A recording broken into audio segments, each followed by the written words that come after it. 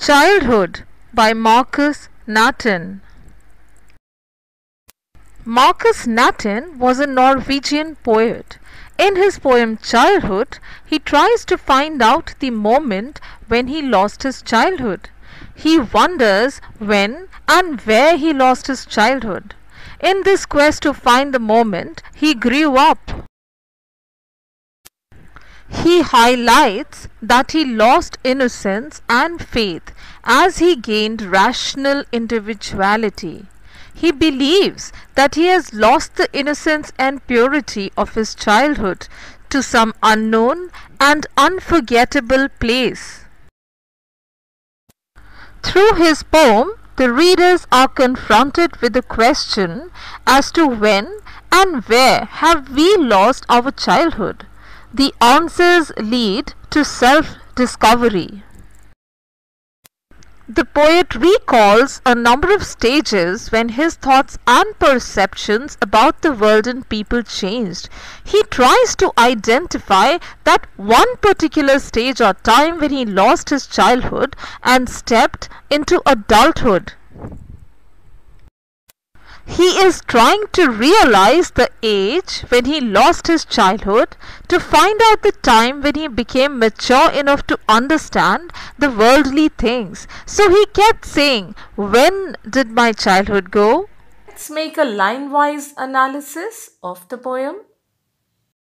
This explanation will help you in answering reference to context questions as well as short answer types. You can pause the video and make notes. When did my childhood go? Was it the day I ceased to be 11? Was it the time I realized that hell and heaven could not be found in geography and therefore could not be? Was that the day? The poet is in the quest to ascertain when he lost his childhood. He demarcated his childhood and adolescence to that time of his age when he turned 11. He makes an attempt to find out the answer to his own question. While reasoning out, he shifts his focus from his physical age to the time when he started gaining mental maturity.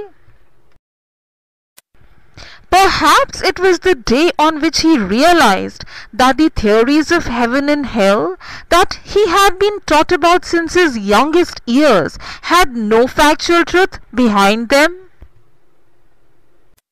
As he matures, he understands that they do not really exist in this world. They are only imaginary places. Education makes the poet question his faith and look at the world much more rationally and with more of reason and logic. He realizes that he might have lost his childhood when he gained this rational outlook towards his surroundings. Poetic devices. Refrain is a phrase which gets repeated throughout the poem. Examples: when did my childhood go is repeated number of times, and the second one is the last line of some stanzas. Was that the day? Both of them are examples of a refrain. Allusion is an indirect or passing reference.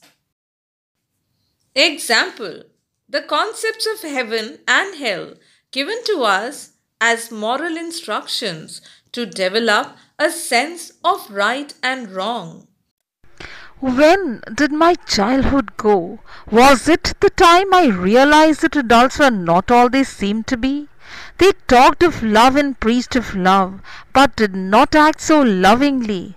Was that the day? The poet reiterates the same question and wonders if he lost his childhood on the day when he developed a new perception with which he is able to see the adults. He figures out that the adults around him did not practice what they usually preached.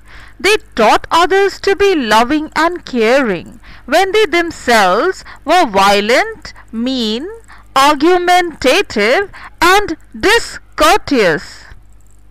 Their behavior was far from the love they sermonized about and advocated so reverently to the child. Thus, the child lost his faith in the adults around him, whom he had so far trusted unquestioningly. Their latent hypocrisy became evident to the growing child. He thinks that probably the loss of faith and trust might have been the major steps towards losing his childhood. This is perhaps the biggest loss that he has suffered. Poetic device, stanza 2. Irony. They talked of love and preached of love, but did not act so lovingly. The child expects the adults to be loving as they teach him to love others. But their actions of hatred and violence are not in accordance with his expectations. When did my childhood go? Was it when I found my mind was really mine? To use whichever way I chose, producing thoughts that were not those of other people but my own, and my alone. Was that the day?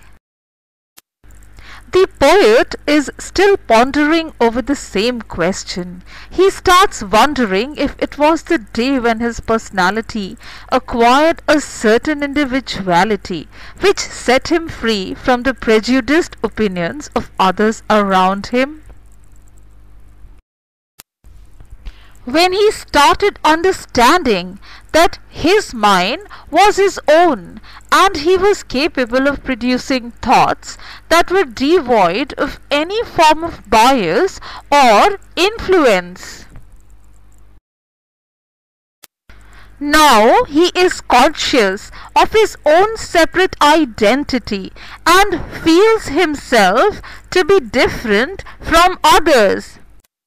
He is fully aware of his abilities. He has understood that he is the master of his own self. His personal experiences shape his thoughts now, and he rationalizes that this might have been the time when he lost his childhood innocence completely. Poetic device, stanza 3. Inversion. When the normal word order of a structure is reversed or inverted, it is known as inversion. Usually, it is the subject, verb, word order. The example is to use whichever way I choose. Where did my childhood go? It went to some forgotten place that's hidden in an infant's face. That's all I know. Finally, the poet changes his question from when to where he has lost his childhood. From wondering at what point in time he had lost his childhood, he now wonders where it went. He expresses his regret at the loss of his childhood, which was a beautiful period of his life, and that it has gone to some forgotten place. Even its recollection has faded away with the passage of time. He claims that his childhood has become nothing more than a long-lost memory for him, but has become the reality for some other infant. Childhood is a lost memory. We can recall the fantasies and the moments associated with it, but the innocence is irrevocably lost. He conveys the idea that innocence of childhood remains only as long as one is an infant. There is a tinge of optimism in this thought. At least innocence and purity of mind prevails in some form or the other on this earth. According to the poet, innocence is a cyclical process. Lost from one person, it travels to another, finding residence there. Thus, adults can easily recall and seem to almost relive their own childhood through an infant. Poetic device, stanza 4. Paradox means contrasting ideas. The possibility of them existing together is not there. According to the poet, childhood is a cyclical process which is lost from one person but moves on to another.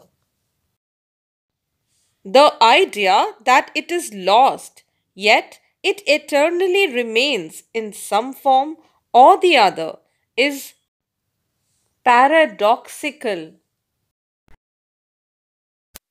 He feels a sense of nostalgia for the lost childhood and finally settles down with the idea that it has gone to some forgotten place and that place could only be found in an infant's innocent face.